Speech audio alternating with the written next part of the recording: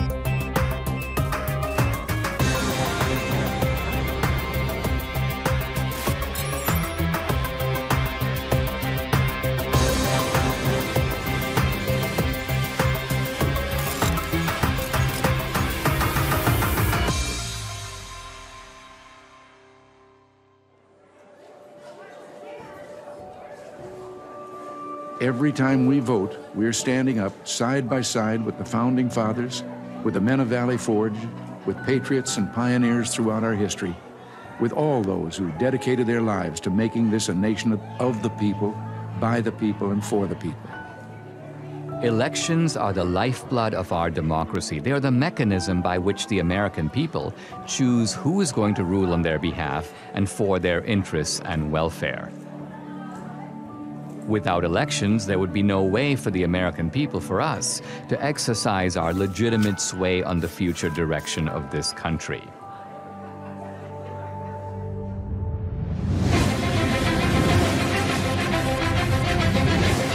Polls now closed in half the country, and we are getting some interesting results coming in from those battleground states. If you're a Republican, you say, wow. If you're a Democrat, you say, uh-oh. You see, Donald Trump is now starting to widen his lead. President Trump now with 54% of the vote. The president right now has the lead in the Keystone State. We're going to have a great night, and we're going to have, much more importantly, we're going to have a great 4 years.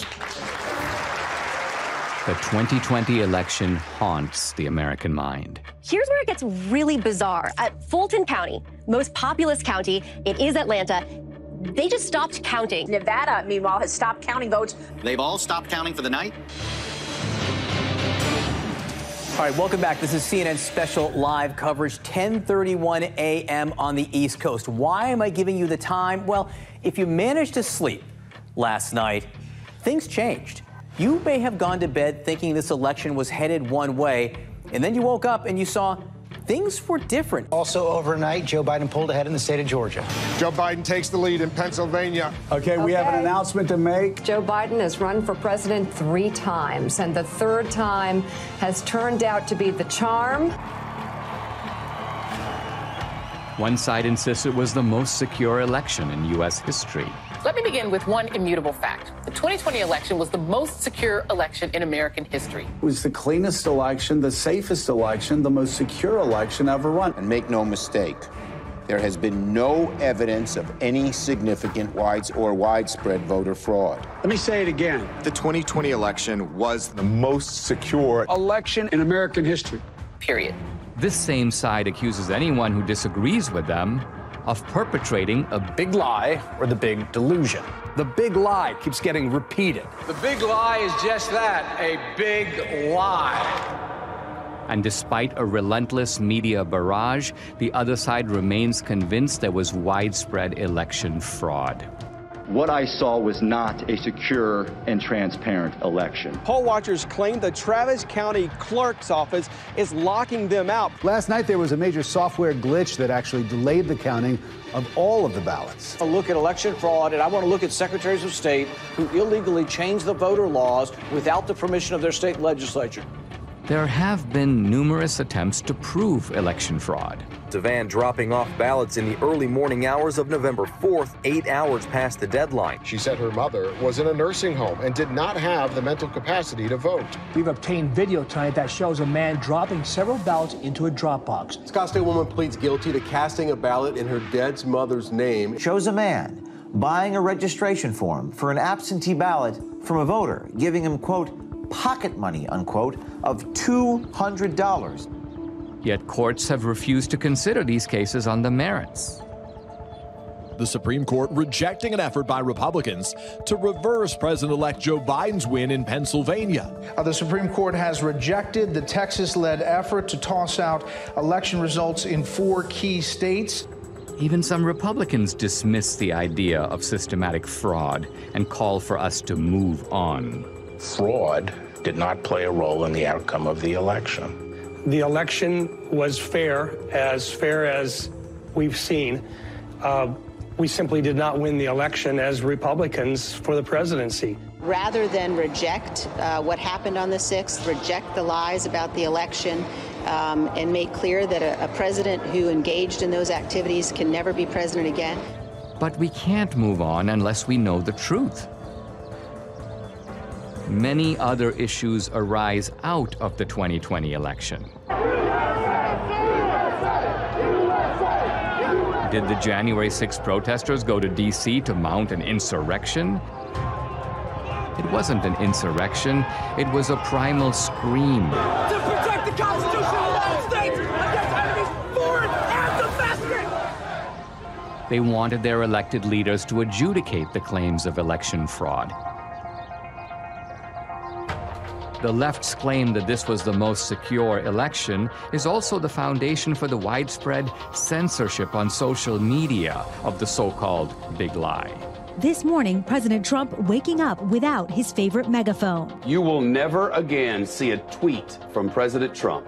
But is it a big lie? Is it a lie at all?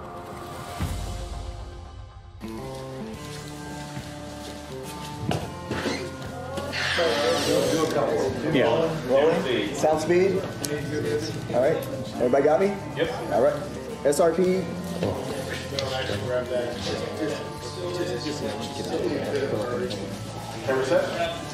Ready? Set. Hey, I'm Dinesh D'Souza, and this is Season 1, Episode 1 of my new podcast. I started my podcast in early 2021 to speak the truth. But by simply asking questions about election fraud, you get booted from YouTube and Facebook. My podcast is sponsored by Salem Media, and I knew that other Salem hosts felt my frustration. Larry Elder, Dennis Prager, Eric Metaxas, Sebastian Gorka, Charlie Kirk.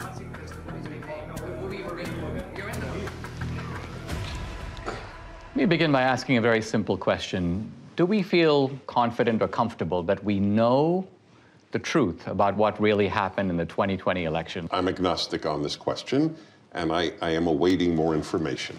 What about you, Eric? I think Dennis is a coward. I think, no, honestly, it's almost funny to me you say you're agnostic. And I think most Americans know that we don't know what happened and are not okay with that, by the way. I'm supposed to believe that a man who didn't campaign or campaign from his basement got more votes than the first black president in America? I don't believe it. Charlie? We have crumbs. We have some evidence here and there that the picture is far from complete. Larry, in your race, you were asked straight out, right? Do you believe that the 2020 election was stolen? What was your answer, and do you abide by that answer as of right now? My answer was that Donald Trump is in Mar-a-Lago, and Joe Biden is in 1600 Pennsylvania Avenue. The lawsuits did not succeed. Do I believe there was shenanigans? Do I believe there were irregularities? Absolutely, and said so. This is probably the most loathed president I've ever seen. I thought Richard Nixon was loathed. I thought George W. Bush was loathed because of the Iraq War. I've never seen the level of vitriol against this man every single day. I think there was a study that found 91% of the news of ABC, NBC, CBS nightly news against Donald Trump was negative. dogged by a bogus 2.5-year collusion investigation. And then on the eve of the election, this Hunter Biden story drops, which shows that Joe Biden completely lied about his lack of knowledge of what his son was doing, and it was suppressed. And even the CEO of Twitter later on admitted that it was suppressed and shouldn't have been. That alone would have altered the election. You add all that up, my point is, this man is so loathed, I wouldn't put it past the Democrats to do virtually anything to make sure he doesn't get another 4 years. If I believed the president were a Nazi, I might steal an election. If we were Germans in Yes. the 1930s, we'd steal the election from Hitler if we could. If I'm that indoctrinated, of course I can justify it. I think it was Jane Fonda who said that COVID was God's gift to the left, right? It wrecks the empirical positives of the Trump economy, but here's the other. It enables a whole bunch of things on the other side to change the rules of the election. So the point is, in a COVID environment, is it not conceivable that Trump could have lost fair and square? I think millions of Americans know something went wrong, and they have little pieces, and no one's really put it together. They know that there was injustice. They know it in their gut. They know it through the bellwether counties where Donald Trump won almost every single one of the predictive counties that show who's going to be president. And then they also know it where they went to bed thinking Trump was going to have 4 more years, and they woke up with the exact opposite. We have an individual who could fill a stadium with 60,000 supporters in 24 hours, vice an individual, you know, the famous photograph of the 6 empty circles at a Biden rally. We have an incumbent president who received more votes than any other incumbent president in American history, who actually got 10 million more votes than he did 4 years prior, and who received more support after 4 years of being called a racist and a white supremacist, more support from the Hispanic and black community than any Republican president since the 1960s. And he was beaten by a machine politician who couldn't speak clearly, who on the campaign stage would confuse his sister with his wife. It just stinks. Now, is it possible that the very success of Republicans down ballot, I'm talking about Republicans running for the House, running for the Senate, running for other races, the fact that the Republicans as a party did pretty well, but Trump lost, doesn't that work the other way and undercut the idea that there was systematic fraud? It's an anomaly. Because if he really, when a president really loses, he has tails. What is it called? Coattails. Coattails. And the down ballots lose. But they won. Why didn't they cheat on all of those? Why didn't they cheat in Virginia with Youngkin? And who's to say they didn't cheat? Not all attempts at cheating succeed. You're right. One other question. In the Republican Party, I keep hearing people who seem annoyed at the revisiting of the 2020 election. Their attitude appears to be, let bygones be bygones. Let's just move on. I think the reason that many Republicans are saying let's move on is because bold accusations require bold evidence, and they haven't seen it. And because they know how vulnerable they are and how much they're going to be bashed. Well, yeah, you're called a sore loser. You're called a conspiracy theorist. The people who say that, let's move forward, are people in the elite who see Donald Trump as an anomaly. You will not win in any district in this country because you have said that the 2020 election was a fraud. And if they can't win on this issue, then don't use it. Well, it doesn't have to be the only issue, but their unwillingness even to speak up about it, I think, is despicable. Show me the proof, and I'll bet you they do speak up, just like I will speak more. And I'm not running for office. But I have not gone on board of, I know for a fact this was a fraud. Show me the money. And in the words of Warren Wolf, let's go to the videotape. Now look, I mean, the Democrats, they have a history of voter fraud. Going back to Tammany Hall in the 19th century, we fast forward to LBJ stealing his first race in Texas. John F. Kennedy, the allegations that he stole the presidency with voter fraud in Texas and in Illinois. They've done it before. I mean, you could have someone who has a criminal record and they're fully capable of robbing a bank, but did they rob the bank? Well, it looks like it. What does our friend Catherine think about all this? Catherine's been a little quiet, but I think that means that they're working on something. I think that you should give her a call and see what she thinks. Hi, I'm Catherine Engelbrecht, founder and president of True the Vote. Hey, can I Trish. How are you? Hey, I'm doing fine. Hey, listen, I'm here with Debbie. Hey, Catherine. Hey, Debbie. You know how crazy it is out there. Have you guys been digging into this whole issue of voter fraud? Well, we have been working on something big. It's probably best we don't discuss it over the phone, but can we meet?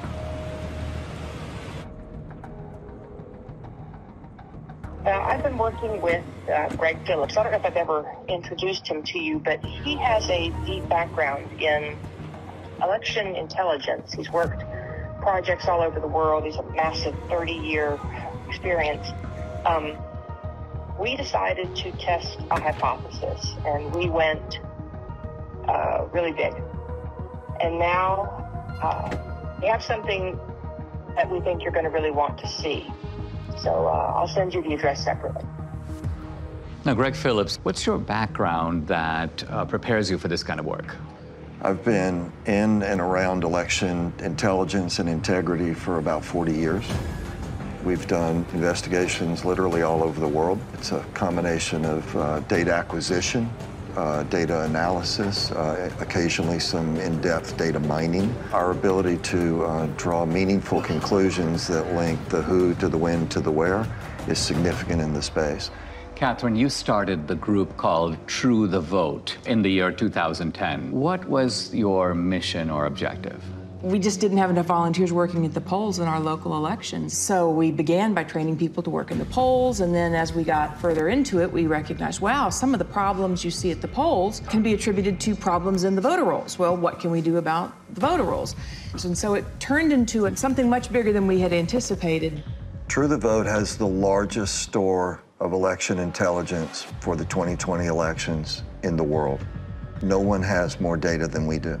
So I started True the Vote to ensure that every American voter has an opportunity to participate in elections. I think I became familiar with your work when you gave congressional testimony. Now, that was in the year 2014. In fact, I met you through Debbie, and I think what's interesting is that you not only have known Debbie for years, but you trained her. And Absolutely. I was a bilingual poll watcher. Oh, yes. So my Spanish language came in very handy. I was a poll watcher in Rosenberg, and the poll judge was telling this couple that came in Spanish who to vote for. And of course, she didn't really realize that I knew Spanish, and so there we go. And you busted them. I busted them. Yeah. So, Catherine, when you set up True the Vote, you set it up not so much, it's not a partisan organization. Is that because you saw shenanigans, problems with voting as coming out of both parties? Oh, absolutely. Plus, we need parity of parties at the polls. Well, you told me about this remarkable election in which you had vote harvesting and vote trafficking, but it was on behalf of a Republican candidate. Exactly. In North Carolina, it was unique in that it actually overturned an election. There's going to be a new election in the North Carolina congressional district engulfed in a scandal over voting fraud. This all centers around allegations that an operative for Harris then hired a team of people to harvest absentee ballots, paying them between $2 and $3 a vote. So you have an activist, the guy's name was McCrae Dowless, and he worked for the Bladen Improvement Association, which was a kind of an African-American, get voters to the polls, but apparently they were doing all kinds of vote harvesting, and he learned the strategy. Then he broke with them, and he took his services to Mark Harris, a Republican, well, actually a pastor who was running. Correct. And Harris won. He pulled it off. In 40 years of doing this, we've seen this over and over again. Sometimes the schemes are a little bit different. Sometimes it's people out banging on doors, gathering ballots. Sometimes the ballots are sent here, gathered here, deposited there. But the trafficking itself is always the same basic pattern. There's a nonprofit involved somewhere in the middle.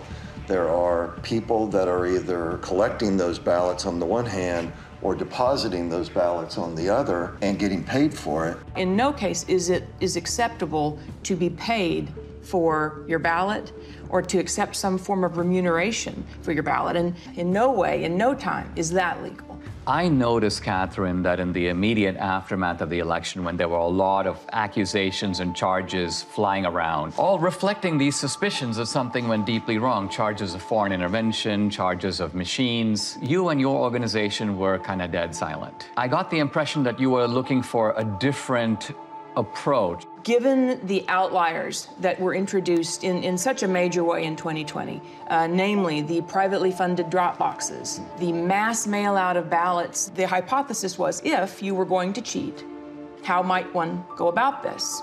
That would be provable, trackable, traceable. You said there might be some, let's just call them bad actors, who are delivering ballots systematically and illicitly to these mail-in drop boxes, and there might be a way to track them and to bust them. We didn't know. We decided we were going to let the data tell the tale, and we collected together a team of highly skilled contractors and put together a plan to see where the data would take us.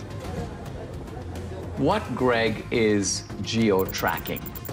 So the idea is to collect these signals that are emitted from your phone. Your cell phone is delivering information to apps that are collecting that ping. So there are 4 key coordinates: the lat long, the elevation, and the time. And with that data, we can then build a pattern of life around you. So that phone's here right now. Well, where's it going to be at 5 o'clock, and where's it going to be tonight? Well, here's my cell phone. My cell phone is off. Can I be geo-tracked even with the cell phone being off? Possibly. Depending on the apps that are on the phone. Apps, depending That's on what marketing companies do all day, every day. Now, this is the point. We were at the Apple store and at CVS, and on both occasions, they knew where you were evidently. Absolutely. And they were telling you about specials, so people have experience of this. There's 300,000 or so apps that gather that data, and then they sell it to brokers. Isn't it also true that this geo-tracking has now become a vital tool for the military, for the intelligence agencies, and for law enforcement? Indeed, they're using it almost every day.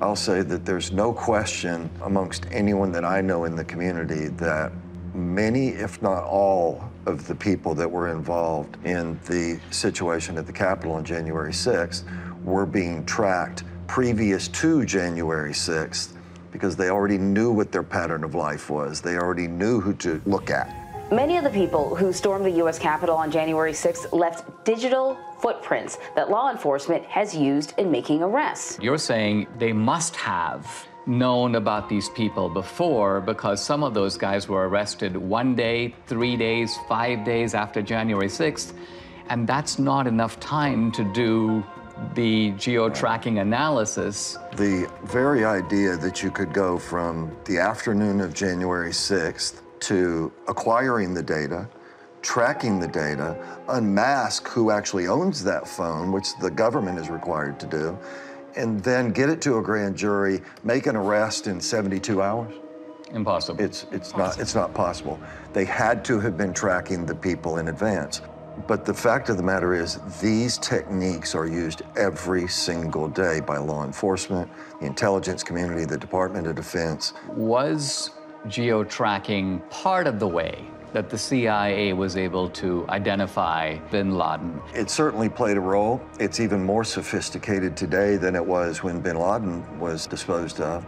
More and more apps are participating in this program, if you will. The reliability of geo-tracking is not substantially different from the reliability of a fingerprint or the reliability of DNA.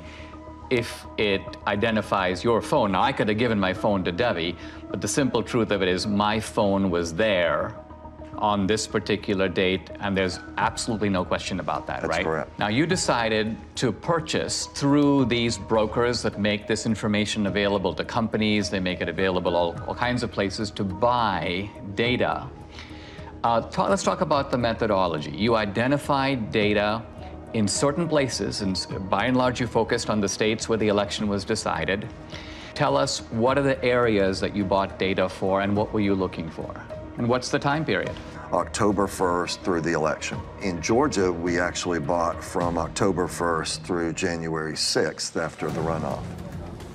So we went in, We decided to do the Atlanta metro area because it picks up some rural areas, it picks up some urban areas, it picks up some suburban areas. 309 drop boxes in the area. And we thought, okay, well, this is a pretty good test. We, in essence, sort of fenced around those. Geofencing, so-called. Geofencing. And then we were able to make purchase of data of people that had been near those drop boxes, but also near the organizations. Across the country, we bought 10 trillion signals. When they give you this data that you then have to go through, what does this data look like? Well, it's a massive data transfer. We have more than a petabyte of data. You're talking about transacting hundreds of terabytes, so it's a significant move of data. You have 10 trillion signals, that's a lot of signals. So what was the criterion that you set? Final decision was they had to have been to 10 or more drop boxes, meaning unique visits inside of a space, and 5 or more visits to one or more of these organizations. Those were the outliers. It was such an aberrant pattern. So what you're saying, I mean, it seems to me there's no reason for someone to go to even 2 drop boxes, but you're saying that maybe there's a conceivable reason someone did that. Let's identify a large number of drop boxes and multiple trips, and that way we're going to catch not all the offenders, right, but the worst offenders. The way we would describe it is we want to absolutely ensure that we don't have false positives, meaning including people that should not have been included. We're not in any way saying that this is all there is. We're just saying that based on our criteria that we identified in Atlanta, 242 people that went to an average of 24 drop boxes in 8 organizations during a 2-week period. 242 mules. Now let's pause for a second. What is a mule? When we started the project, we had to figure out how are we going to describe the individuals and the elements involved. And to us, it felt a lot like a cartel. It felt a lot like trafficking. It can be trafficking in drugs, trafficking in humans. In this instance, it's ballot trafficking, and so we began to use that vernacular.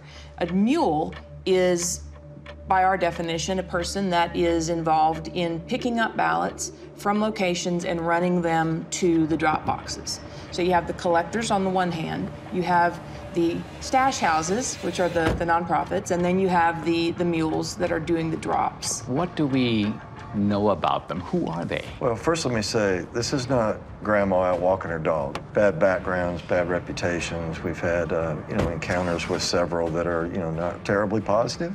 Violent guys. Can be. They are interested in one thing, that's money. Do we know, by the way, how much they get paid? According to the people that have shared information with us, it's generally $10 a ballot. In the Georgia runoff, that number was higher. 2020, of course, was the year of the Antifa riots, the BLM riots, and it was all going on in the months and weeks leading up to the election. Right. And so in the data, you have geo-tracking data of the drop boxes, but you also have data on the rioters. There were several different violent BLM Antifa riots in Atlanta. In one of them, we had 36 of our mules participate in these violent riots. There's an organization that tracks the device IDs across all violent protests around the world. We took a look at our 242 mules in Atlanta, and sure enough, dozens and dozens and dozens of our mules show up on the ACLID databases. So again, this is not grandma out walking her dog. These are, violent criminals sometimes. There's not just a criminal element, but there is an ideological element, and that there's an overlap between people. I mean, you're not going to go to an Antifa riot and find it overpopulated with patriots or Christians or Republicans. These are people on generally the far left.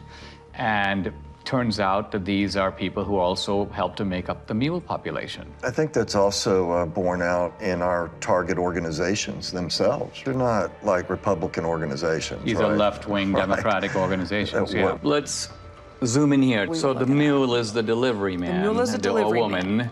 And what you're saying is they have a starting point or multiple starting points, and then they have the end point. And the end point is the drop box. That's right. Right? That's right. But you're saying that they get the ballots from somewhere, and then they go deposit them in multiple drop boxes. One of the questions that will come up in the work that we've done is, well, how do you know that this wasn't just somebody that's got a big family and they just deposited a bunch of ballots once? Or how do you know that this person didn't just work at a location that is near a drop box and so they're constantly going by a drop box? And the elements that are additive here, the going to the nonprofits, the ability to identify the pattern of approach to a drop box, and that it is going not past a drop box and on, but directly to a drop box and back to another point and then to another drop box. All of these things. I mean, isn't the timing significant? If some guy's going to a drop box at 2 a.m. in the morning, presumably he's not like out for a walk. Right. So we're going to show you a visual, a pattern of life that someone can see and look at rather than just a whole spreadsheet of numbers, being able to look at it in this manner. What you see here on the screen is a single person on a single day in Atlanta, Georgia. They went to 28 drop boxes in 5 organizations in one day. What are the orange dots? Those are drop boxes. And what is the blue tracks? That is a smoothed out pattern of life so that we could take the sort of the movement of the individual cell phone signals, marry them together into something that's visual so that you can see movement on the individual. To get to some of these drop boxes, you had to be intentional. You had to get off the highway, you had to go on surface streets, you had to turn in somewhere in order to get to those drop boxes. And the circles, I take it, reflect the nonprofit centers. Are that the places where the ballots originate? The stash houses, where the ballots are collected and handed to the mules to take to the drop boxes. Now let's move over to Arizona. How many mules in Arizona? A little over 200. A little over 200. In Phoenix alone. The reason I think this is all very significant is because these were very close states, right? What was the margin in Georgia? 10 or 11,000, I think, in the end. In the end. And Arizona also extremely close. Yeah, very close. Then you moved on to Wisconsin, but our initial look was in Milwaukee. Gross numbers were a little down, but the average number of visits to the drop boxes was up. So instead of having only 24 unique visits, I think we averaged 28. I mean, maybe Wisconsin. I've heard people in Milwaukee are really hardworking, and maybe they just went overtime. And then let's go to Michigan. We have more than 500 mules that we've identified in Michigan. Again, the number of boxes is lower. Now, where in Michigan? Detroit mainly, but we have people in Detroit that went to more than 100 drop boxes. I mean, this is stunning because it's like, I cannot think of a rational, kind of innocent reason for someone to do that. It just doesn't exist. No. So any reasonable person would say, you're onto something big here. We should take a closer look. Let's go to Pennsylvania, critical state. I think it was Pennsylvania that really gave Biden the election. Philadelphia alone, we've identified more than 1,100 mules at rates well beyond anything we'd seen. Closer to 50 drop boxes each. Each guy going to 50 drop boxes? Each. 1,100. We saw people driving back and forth to New Jersey across the bridge. But you're saying the ballots may not even be from Philadelphia or from Pennsylvania. We're saying somebody should But investigate. you're saying that the origin point appears to be Jersey. Now, running 1,100 mules times 50, we are at 50,000 drop box visits by the mules alone in Philadelphia or greater Philadelphia area. Now, as you were assessing this data, you had, the two of you, and I'm not sure which of you came up with this, a genius idea in my view. It was you? Of course. Of course, who else? Well, to validate your data. We chose to look at 2 murders that were ebbing on cold case status. And in Atlanta, 8-year-old Secoria Turner was killed by rounds of gunfire shot into a car. It happened just outside this Wendy's parking lot. Bought the data and the team got to work. You could see visually that there were only a handful of unique devices that could possibly have pulled the trigger. So this is the area, and this is where the Wendy's was. And are you saying that each green dot is the same guy, but moving through time? Each color is one person. The shooting actually occurred right here in this parking lot, sort of inside of this circle are really the only potentially legitimate shooters. Each of these devices has a unique device ID, and we turned the bulk of this information over to the Federal Bureau of Investigation. Now, I read, they've arrested 2 suspects. They have. 2 suspected gang members will appear in court this morning on charges that include the shooting death of 8-year-old Secoria Turner. And isn't it true that this tracking these movements, this parallels exactly the work you're doing with the mules? Exactly. It's one thing to have the scientific evidence, which is persuasive on its own merits, but do you have video evidence? We do. How much of it do you have? 4 million minutes of surveillance video around the country. Official surveillance video of these mail-in drop boxes? Yes. How do you get it? You can file for open records requests. Any citizen can do this. It was a very difficult series of steps that had to be followed to procure the actual surveillance video. Do you have video in Georgia? We do. Is it video from the presidential election, the runoff election, or both? Both. Do you have video from other states? Some video from Arizona. We have recently learned video was specifically turned off on particular drop boxes. In which state? Arizona.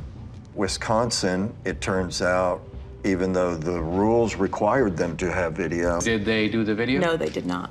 There should be video on every drop box. Indeed. Given today's kind of cost of technology, it would not have been that hard to do it. And you sent me a screenshot, Catherine, where you were requesting video, and I believe it was the state of Georgia saying this video does not exist and we can't tell you why it doesn't exist. Right, that was in Fulton County. We have correspondence like that from a lot of states.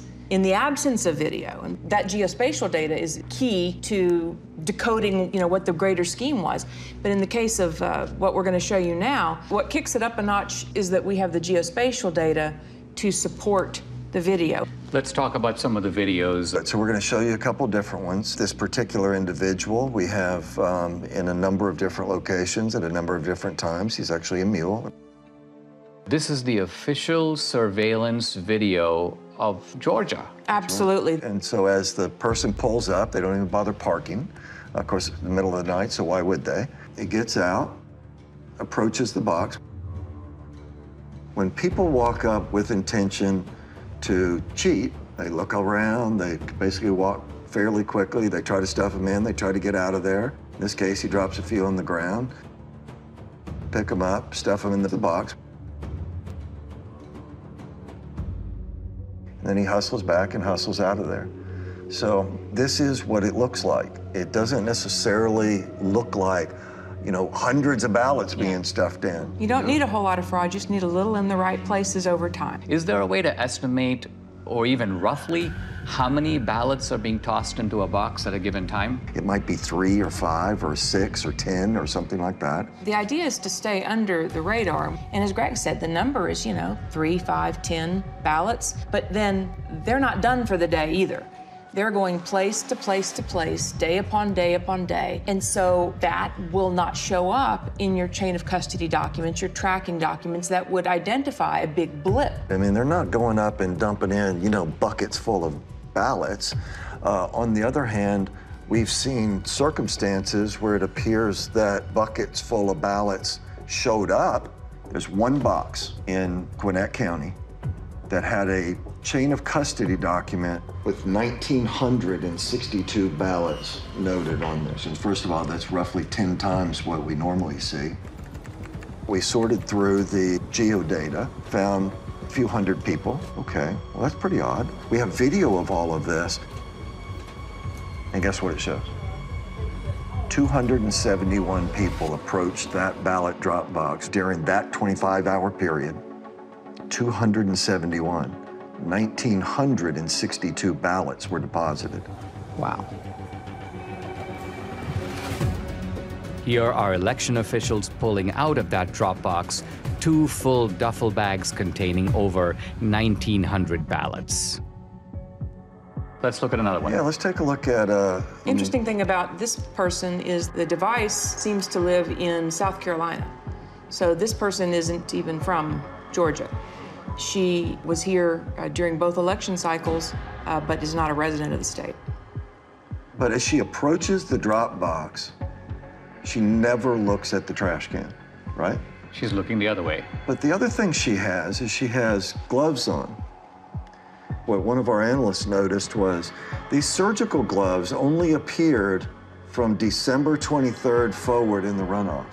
So we didn't see a lot of them previous to December 23rd, and we couldn't figure out why.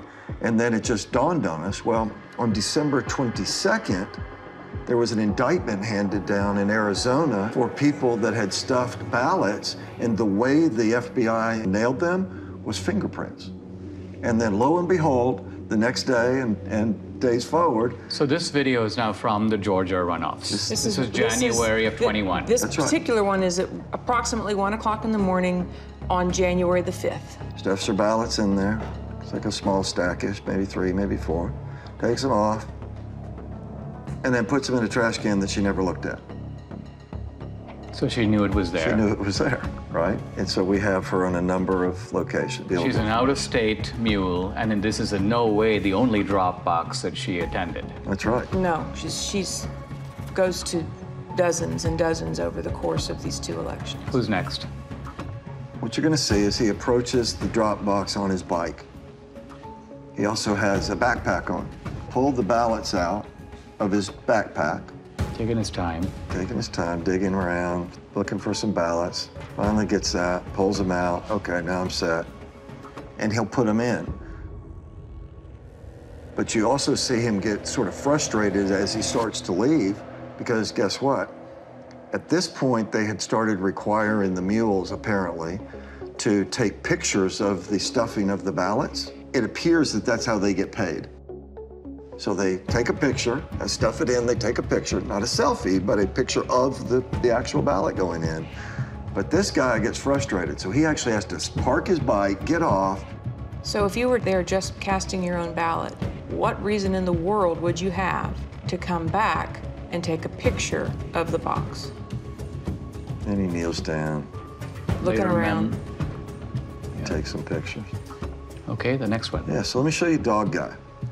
So Dog Guy, middle of the day, this is actually at a polling place. So the people in line are waiting to go in and vote early. They're doing it the right way. Okay, now you've got some other people gonna walk up. This lady doesn't care, but this next guy cares. He's watching the whole thing. The guy looks up, talks to him. Got the ballots under his arm already. Now he's got the rest that he pulled out of the bag. And he's gonna get his camera ready to take the pictures as he puts them in there. If you consider the brazenness of this, right? This is the middle of the day. There's people sitting there watching you cheat. People that are doing it the right way. But it's difficult for them to know what to do, except observe and maybe say, what's going on here? What did I just see? They wonder, what does this all even mean? If this is happening in broad daylight and nobody's doing anything to stop it. And so these are the kind of things, 4 million minutes of this. This was an organized effort to subvert a free and fair election. This is organized crime. You can't look at this data in its aggregate and believe anything otherwise. That's especially true when you consider that in places like Georgia, it was only decided by 10,000, 12,000 votes. And you look at 5,000 visits just from our mules, it's not a leap to say, yes, this would have made a difference. Adding these numbers up, we have 2,000 plus mules based upon not searching these whole states. And remember, we're only talking about a small number of states. We're not talking about the whole country. We're not even talking about whole states. We're not even talking about whole states. Right, that's right. And we're also talking about a gross undercount of the actual number of mules because you set a high bar. They had to go to 10 drop boxes. So if there's a mule who went to 7 drop boxes, you wouldn't catch that guy. And they had to go to nonprofits. So they had to meet those 2 criteria and then go to one of the geofence drop boxes. If they met the 2 criteria but went to a post office box, we're not going to look at them. One of the slogans of the Democrats through all this debate has been, make every vote count. And I think we can now see in a chilling way that this is kind of what they mean. What they mean is, it doesn't matter if all kinds of illegal ballots are being dropped in, let's just count them. Now the narrative needs to be that this is the most secure election. This is the most fabulous election we've ever had. Pay no mind to the millions of Americans that are saying something is not right. This does not make sense. Nothing to see here, just smile and wave, boys. I mean, wouldn't it be an accurate summary to say that these voter bills that the Democrats are desperate to enact, to federalize the election, isn't it that they want to take all these special provisions that have enabled what we've described, or you've described in the 2020 election, and make it permanent? If we don't wake up and do the hard, roll up your sleeves work that it's going to take to reel this all back together, then yes, all the pieces are in place for our election system to be in permanent lockdown. And it will be done under the watchful eye of a media that will tell you it's all just fine. It seems like they are subverting democracy in the public pretense of protecting it. Absolutely.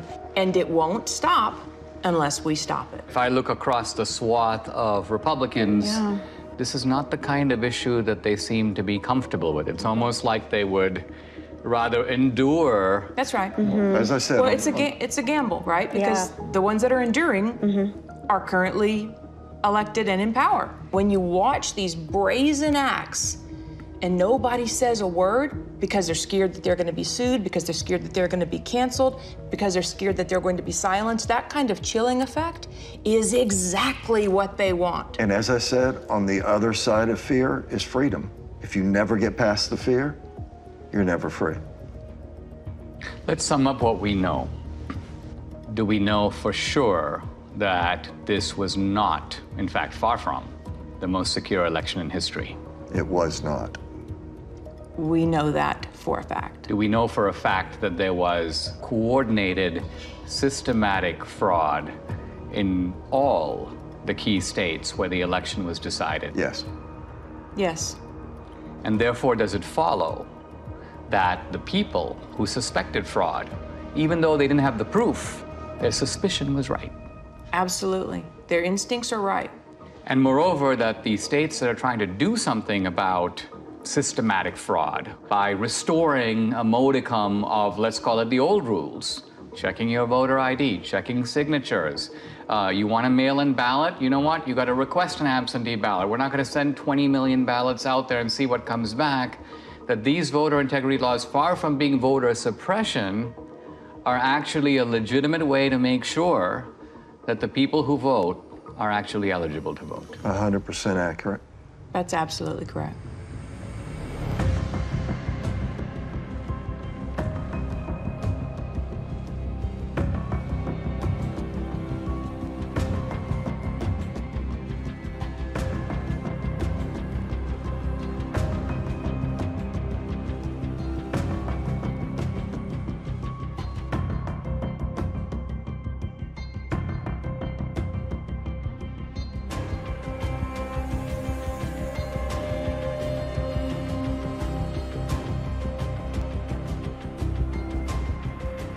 What you are seeing is a crime. These are fraudulent votes. In 2 of our 5 key states, you were allowed to give your ballot to be delivered by a family member or a caregiver. This is vote harvesting, but it's not the same as ballot trafficking. In no state in America is it legal for nonprofit organizations to collect ballots and pay mules to deliver them to mail-in drop boxes.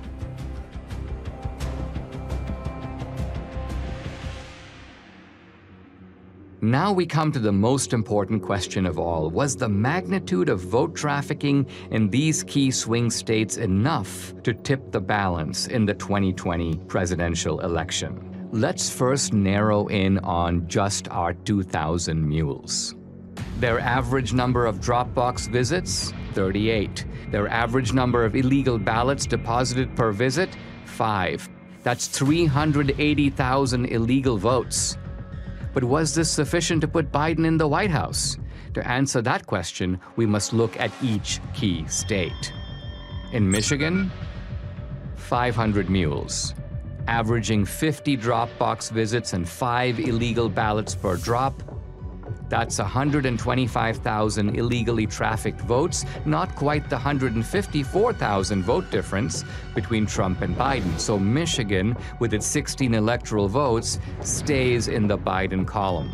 In Wisconsin, 100 mules, averaging 28 drop box visits and 5 illegal ballots per drop. That's 14,000 illegally trafficked votes, 6,000 votes short to give Trump the win. So using only our mules, Wisconsin's 10 electoral votes stays in the Biden camp. But now we come to Georgia. 250 mules, averaging 24 drop box visits and 5 illegal ballots per drop. That's 30,000 illegally trafficked votes, far more than the 12,000 vote difference between Trump and Biden. So Georgia, with 16 electoral votes, moves over into the Trump column. In Arizona, the numbers are roughly the same. 200 mules, averaging 20 drop box visits and 5 illegal ballots per drop. That's 20,000 illegal votes. Again, these illegal votes are substantially more than the 10,000 vote margin that gave the state's 11 electoral votes to Biden. In Philadelphia, Pennsylvania alone, 1,100 mules, averaging 50 drop box visits and 5 ballots per visit. That's 275,000 illegal votes, again comfortably exceeding the 80,000 vote margin between Trump and Biden. So Pennsylvania's 20 electoral votes goes for Trump. Shockingly, even this narrow way of looking at just our 2,000 mules in these swing states gives Trump the win, with 279 electoral votes to Biden's 259. But no one thinks that our 2,000 mules were the only mules trafficking illegal votes. To widen the search, Greg and his team lowered the criterion from 10 or more to 5 or more drop boxes. This revealed a huge upsurge in the number of mules from 2,000 to 54,000. 54,000 mules. Next, they used a very conservative estimate of just 3 ballots per drop box visit. Now, when we multiply this increased number of mules times the 5 drop box visits per mule times just 3 illegal votes per drop, we find election fraud on an astonishing scale. In Wisconsin, 83,565 illegal votes were trafficked. In Georgia, 92,670. In Pennsylvania, 209,505. In Michigan, 226,590, and in Arizona, 207,435. Using this calculus, Trump would have won all the key states. And the final electoral vote, 305 to 233. I wanted to get my Salem colleagues' take on what I'd learned here.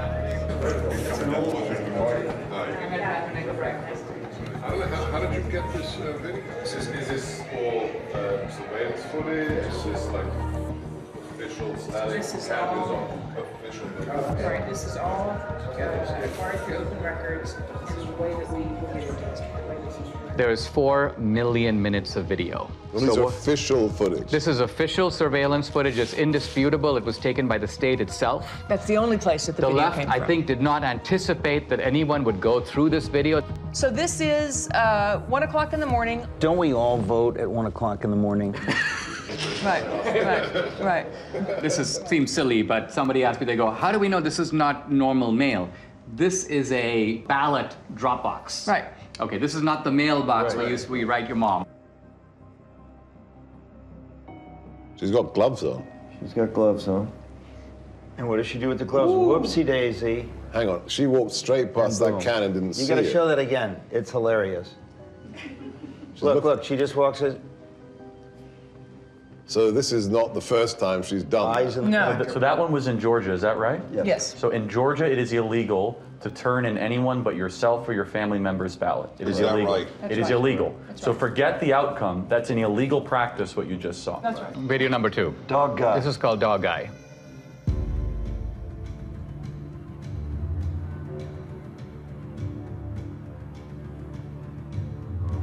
He's taking pictures.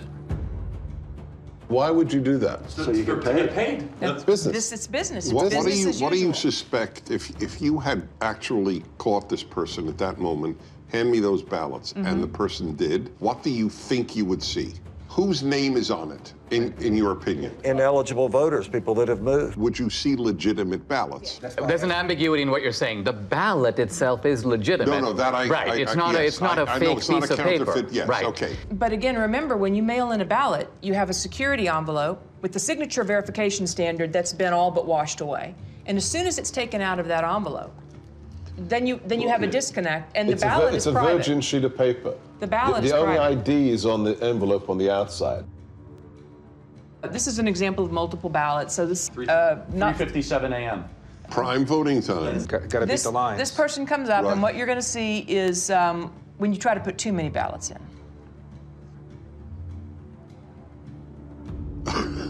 He needs a shoehorn. And we have lots of those, where they're just jamming them in and then they fall on the ground. And when you can jam Well, I them... mean, this alone is, to say the least, suggestive. Who's voting at 3:57 a.m. with a whole bunch of ballots? And then being able to match that ping where he's standing there to the next place he goes. So and the we're next seeing place he videos of one. Right. But each one of these, went to...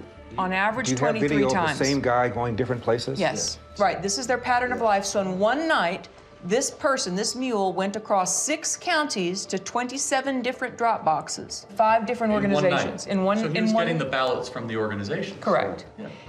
The Republicans had no idea this was going on during the election. Trump, to his credit, tweeted out in July, mail-in ballots are a disaster. Yep. And he was attacked so hard by Kemp and Ducey and so many. But he didn't have this information, obviously. His instinct ended up being right. This is the tip of the iceberg. You're talking about extraordinary criminal activity, but there's a ton more, you would guess, that you have not even touched. You are talking about 200,000-300,000 ballots that were just harvested in only your geolocated locations. But you are talking, what, 5% of America? Less. Less than 5%. Okay. So the case closed. Sorry, gentlemen, lady. Case closed. All right, so I do a heroic thing that not necessarily others here do. I read the New York Times every day. That's crazy. We're sorry for you. It's my martyrdom. They claim all of these places we have found maybe 4, maybe 50 phony ballots. These aren't phony ballots. Right, No okay, one's so ever, wait, this is a but very they're phony, novel... they're phony names. No. There's no name on the ballot, Dennis. Okay, let's say we got access to every single ballot thrown into the ballot boxes. Would we be able to prove this is a fraud? It's the perfect crime because it cannot be curated after it is committed, because the evidence has no connection to the person who is meant to be voting. That's the problem. As soon as it gets taken out of the envelope, the identity of the voter we're claiming, disappears. so the vote from John Doe is from a John Doe who is dead or a John Doe who is moved. Is that correct? Or voted somewhere else.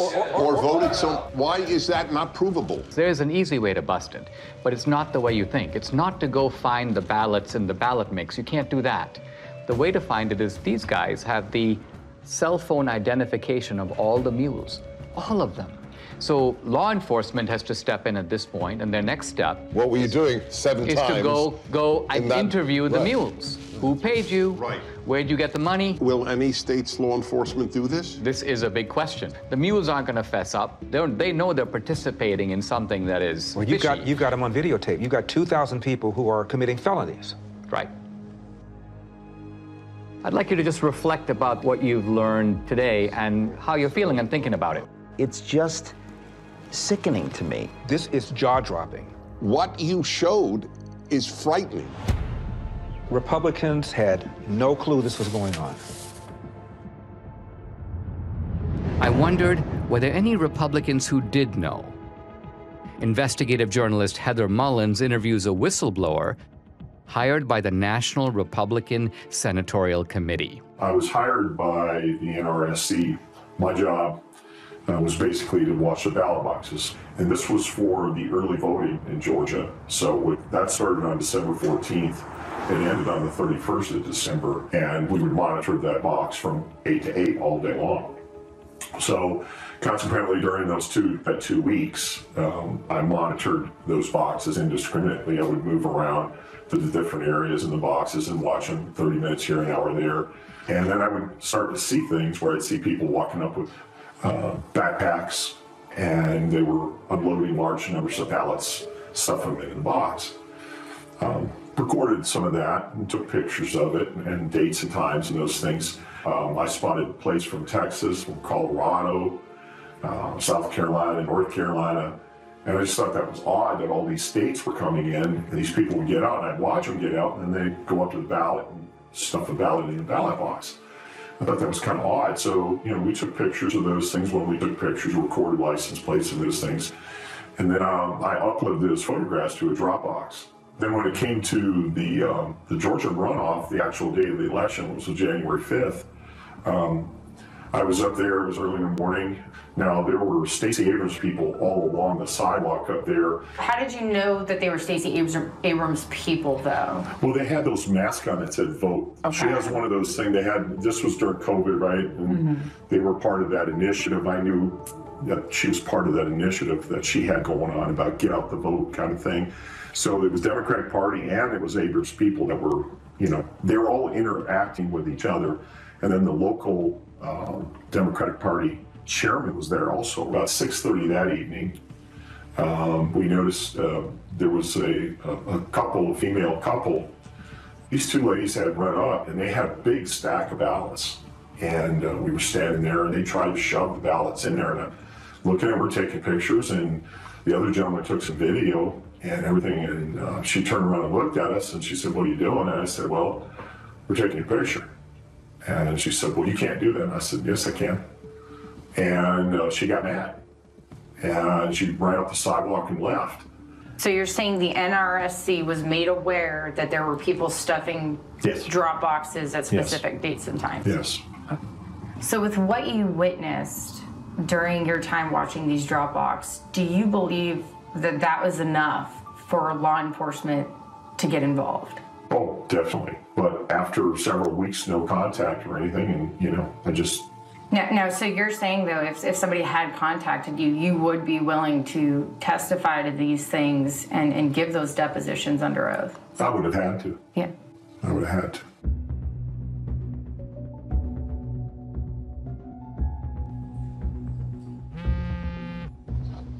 Catherine, hey. Greg just interviewed an informant in Arizona who's now cooperating with authorities. Oh, wow, okay. Check your email.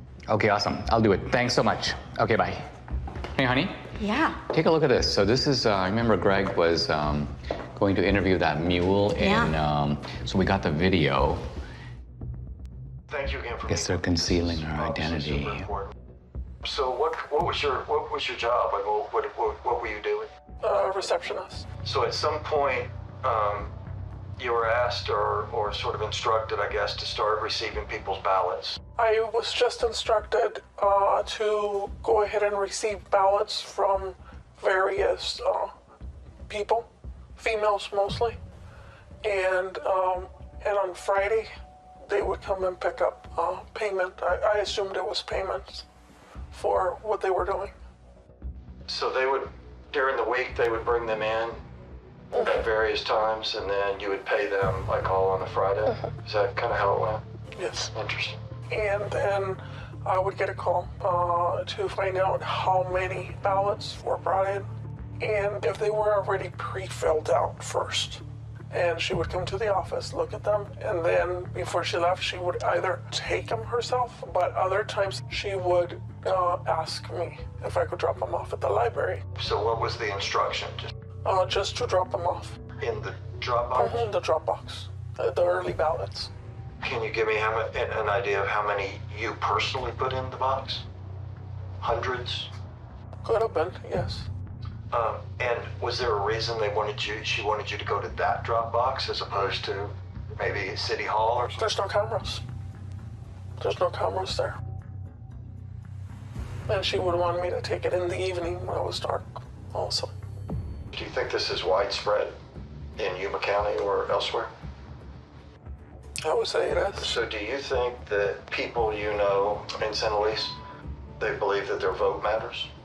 I don't even think they know the meaning of what voting is. Do you personally think that the elections in San Luis are free and fair? No. They're fixed. They've been fixed. They already know, seriously, who is going to win the next election before it even happens. How do you think this affects the community, especially the Hispanic community? Because it seems like they're preying on minorities. They're an easy target because most of the Hispanics that live in the town are not well educated as far as the law. They look at it mostly as, oh, she's trying to help us because we're older, because she's having someone come and pick it up at my house, because I don't drive. Most of them, maybe, I would say honestly, 90% of the elderlies that live in San Luis don't drive or have relatives that are willing to drive them to do this, to go to the voting polls. Back when I first moved into the city of San Luis, I did have somebody come and knock on my door and ask for my ballot.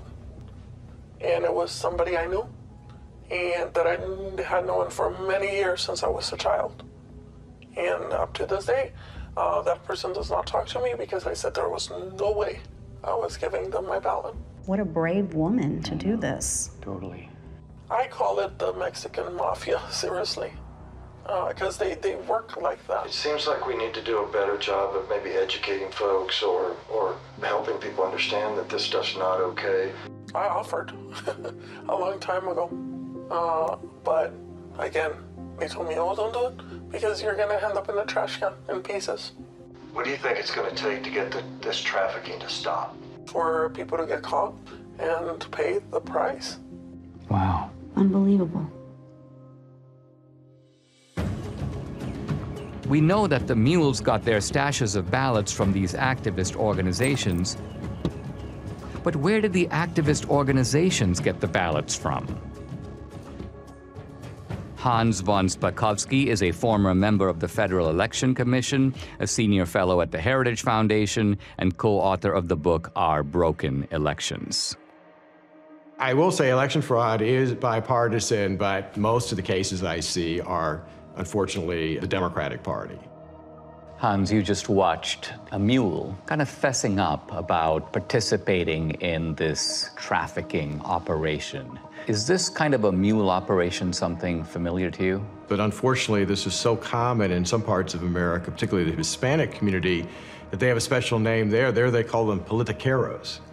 And these are individuals who are paid by campaigns or political parties to go into neighborhoods and collect absentee ballots to pressure and coerce voters. People who observe election fraud have commented that absentee ballot fraud or mail ballot fraud is the easiest and the most common type of election fraud. Why is that? Well, because they're the only kind of ballot that is voted outside the supervision of election officials and outside the observation of poll watchers. Transparency, as you know, is very important in the election process, and there's no one there at a voter's home to observe what's happening. Also, remember, when you're in a polling place, you fill out your ballot and you then deposit it directly into the ballot box. That obviously is not what happens with absentee ballots. There are some states, I believe about half of them, about 27 states, that allow voter harvesting. And by voter harvesting, what we mean is that you are allowed to give your ballot to someone else and ask them to deliver it. Now, are there any states in which you're allowed to pay mules to deliver ballots to drop boxes? No, you're not supposed to be doing that. And allowing vote trafficking to begin with is a huge mistake because you're giving third-party strangers, you know, candidates, campaign staffers, party activists, all people who have a stake in the outcome of the election, you're giving them the ability to handle something very valuable, a ballot.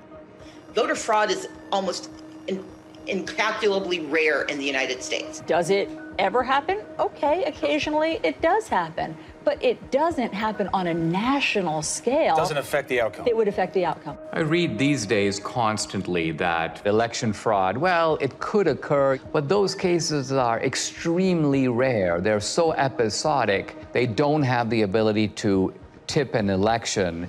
Is that true? Fraud happens often enough that elections get overturned. I mean, just go back 3 years to 2018 and a congressional race was overturned. I can cite to you another case in Mississippi. It was just overturned by a court because of fraud. Same thing in Florida. But look, that's just the tip of the iceberg. Now, we've shown that you've got these mules who are picking up these ballots at various vote stash houses. Hans, where do these organizations get ballots? Well, to quote Shakespeare, let me count the ways. You know, everything from filling out absentee ballot request forms for voters, but having the ballots sent to them, to actually going to the voters and obtaining the ballots from them, to stealing them out of mailboxes, to actually using high-quality photocopy machines to make their own ballots.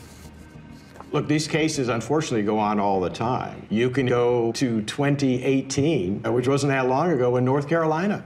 Leslie McCrae Dowless is accused of mishandling absentee ballots in North Carolina's 9th District. Dowless would frequently obtain this report from the Board of Elections looking for the date an absentee ballot was mailed and if it had been returned. Ginger Eason, who first told me she was hired to pick up ballots, and Kelly Hendricks, who testified she did the same thing. What would you do with the ballots after you picked them up? Take them straight to the office in Dublin and hand them over to McCrae. And I don't know what happened to him after that. I know there was stacks of them on his desk. There was testimony in the case that his staffers were falsely signing as witnesses on those absentee ballots. Because he had done this before, he actually apparently had signatures of voters from prior elections in his offices. Voter rolls are in notoriously bad shape. States do a very bad job of taking people off who are no longer eligible because they've died or moved away. And it's very easy to get hold of a state's voter registration list. So, you know, if somebody's on the list and they haven't voted in 10 years, you're probably pretty safe in trying to cast a ballot. On their behalf. On their behalf. Remember, in states that made the mistake of simply mailing out a absentee ballot to every single registered voter, well, if you're a fraudster and you get hold of that absentee ballot, you've got 90% of the information you need to fill it out because the name's going to be on the outer envelope and their registered address. Let's follow the track of these mail-out ballots, right?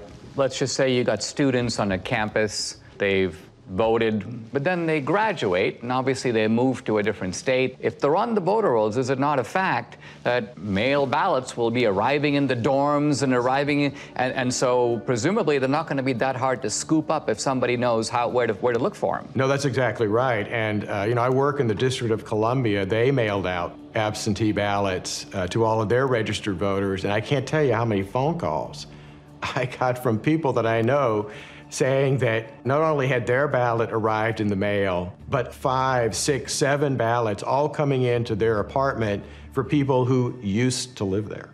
Now, a former Supreme Court justice in Wisconsin named Gableman has done a preliminary report. He talks about the fact that there are approximately 90,000 people in Wisconsin who are in resident care facilities or nursing homes. So she's basically not capable any longer of even remaining awake for more than a few minutes. And so were you surprised that she voted in February 2021? Absolutely. But I was surprised to hear that she voted in the last presidential election. Much to my surprise, she had voted for the last, off and on for the last 10 years. I guess in my mind, I thought if you put your parent into a facility because they were incapacitated, they would not even be offered the vote. They make you vote. They make you vote here? And So how do they make you Because vote? I didn't want to vote, and they told me I had to. That is a real problem. Clearly, it was a problem in Wisconsin 2020, but unfortunately, that's a perennial problem in other states too. What happens is you have staff in those nursing homes. Sometimes they are activists politically. They get these individuals registered to vote, or if they're already registered to vote, they will request absentee ballots in their name, sometimes forging their signatures, and then filling out the ballots for them. Just prior to the 2020 election, the state of Texas indicted a social worker in a home for young people who were basically mentally incompetent. She had sent in over 100 voter registrations for these individuals who were not legally competent to vote. What about homeless shelters? Look, if a homeless individual is mentally capable, they ought to be able to vote. And if the only place they can list as a registered address is a homeless shelter, that's fine. But the problem there is that it's very easy, I think, for them to be intimidated and coerced. In Chicago, the largest election fraud case the U.S. Justice Department ever prosecuted, they were paying homeless individuals to cast ballots the way they wanted them to cast ballots. What made you want to do this? What made you want to get involved? Well, I knew election stuff was supposed to be something good to do, and then plus I needed a little extra money to get Christmas for my son. So that's why, the main reason I did that. Who do these fraudsters pick on? They pick on the most vulnerable in our society. They go into poor neighborhoods, they pick on the elderly, they pick on people for whom English is not their first language. When we're trying to stop election fraud, we're actually trying to protect, I'd say, the most vulnerable people in our society.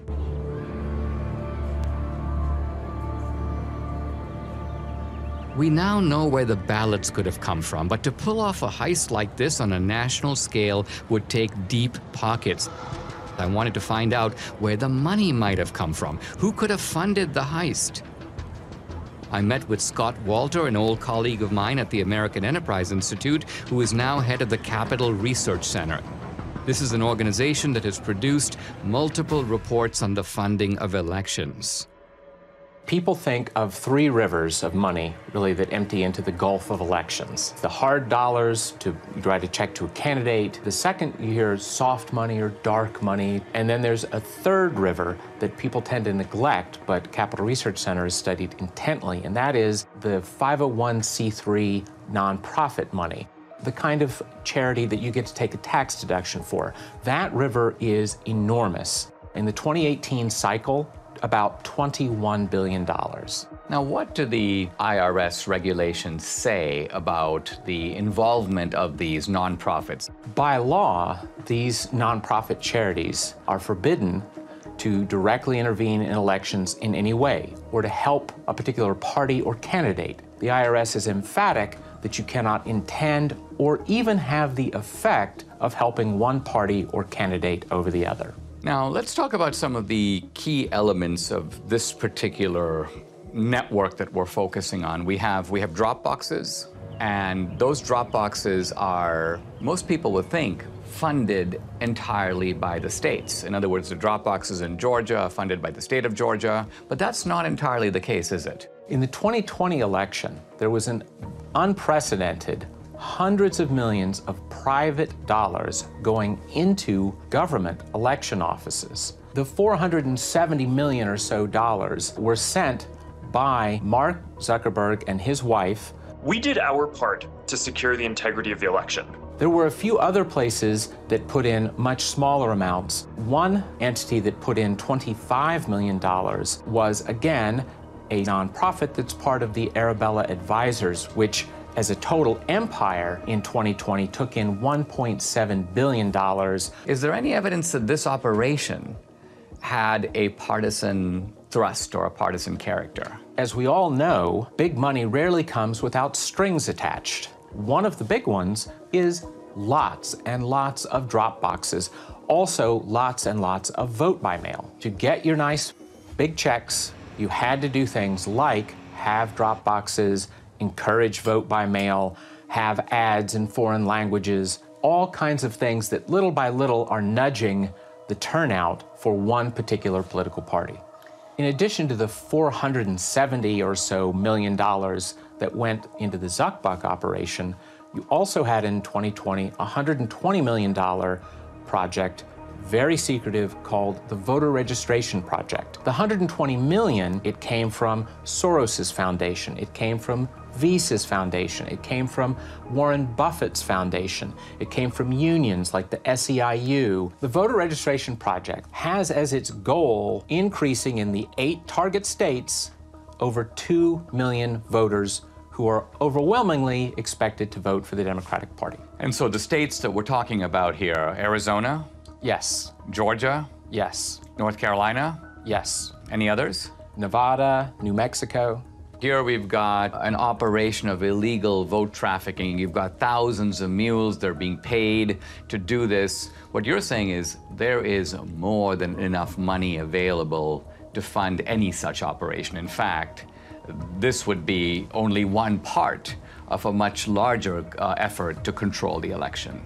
We are talking $500 million in nonprofit charitable funds flowing into efforts to register and get out the vote for Democrats. Most of the left-wing mainstream media, when they reported on the Zuckbucks going through, they made it sound like, oh, it's all gonna go for masks and, you know, plexiglass and all. And every study that's ever been done of some of those grants to the big cities found a few percent maybe going to help people that way, and the massive amounts of money going into ginning up the vote-by-mail operation and the drop box operation and those sorts of things that benefit one political party.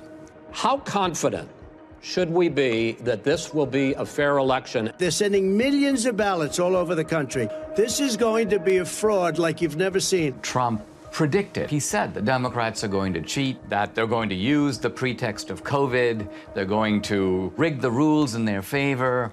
Nevertheless, Republicans focus their efforts on the campaign, while Democrats focus their efforts on the process of actually running the election. The two sides don't approach elections in the same way. The Democrats, they understand that the rules, the process by which elections are conducted is just critical. We must now face the chilling reality. The Democrats conceived the heist. They funded it. They organized it. Then they carried it out. They rigged and stole the 2020 presidential election. We cannot be okay with this. We cannot simply move on. Guys, I'd like to have your honest assessment on what you've seen, what you've heard, and what we can reasonably draw from it. What do we have empirically? We have data, geolocated, we have footage of people harvesting ballots. Do we know who those ballots were for? We can't know who they were for. However, you have to inject common sense. Are we saying that in the centers of Democrat-held districts, we are seeing hundreds and hundreds of visits to drop boxes with pro-Trump ballots? It beggars belief. It's ballot laundering. Looks pretty convincing to me. I don't think we'll ever know the full story. And what makes this crime so compelling and unique is that once the ballot enters the system, it's really hard to reverse engineer it. But when you have the cell phone geolocation data and then the actual footage of them doing what you would expect them to be doing, taking pictures of the ballots, taking gloves off, visiting multiple times, I mean, it seems pretty clear to me, and it explains the sudden spike in Biden's support that we saw late at night, the kind of instinct that people had. The control of the U.S. Senate went through Georgia with Chuck Schumer's majority leader, probably because of what we just saw. I'd like them to answer the mules. If they say it's clean, then be honest and say, okay. They have two ways they'll try to invalidate it. One is minimizing and then slander. Yep. Right. So they'll try to slander Dinesh personally. They'll say, oh, Trump pardoned him or whatever. Therefore, he's trying to get back at Trump to try to reinforce the big lie. I could already see the headline of the Washington Post. Trump pardoned ally comes out with questionable movie. I predict right now they will say, what on earth is a conservative doing tracking private citizens? Gee, how dare, what is Dinesh D'Souza doing to voters at 3 a.m.? In fact, I mean, that'll be part of it. Intimidation will be the word. Right. The word will be intimidation. They'll say no person is safe, communities of color are being tracked, People like in black neighborhoods are now going to have to fear for their life that their cell phone pings will be paired. And this is Jim Crow 2.0, Dinesh, is what it is. I disagree that this is not going to be compelling enough. This is a smoking gun. This is O.J. Simpson being seen leaving the scene of the crime. I don't care how partisan you are. You can't dismiss all of this. How do you explain somebody going to a whole bunch of different drop boxes with a whole bunch of different ballots on the same night at 3:57 a.m. in the morning? How do you explain that? That alone. I'm sorry. I think a whole bunch of people in this country are going to go, oh my God. I think that if every American saw that, I think it would move the needle. However, their ability to keep their side ignorant is total. That's going to be impossible to keep a lid on this thing. Well, this movie is an Overton window moment, right? So documentaries can do this every once in a while. Michael Moore did it. He moved the Overton window on many different topics 20 years ago. Al Gore did it with climate change. It'll happen, as Ernest Hemingway said, gradually and then suddenly. Because it's not just how many people are going to watch this film, it's who's going to watch it. It's going to be lawmakers. It's going to be people that work for the Bureau. It's going to be someone somewhere with a conscience that has power and to say, this is a problem. It can't be dismissed. And it can't be dismissed. They have ruined Election Day in the United States of America. That's provable. And that's enough for me to fight the left with every fiber in my body.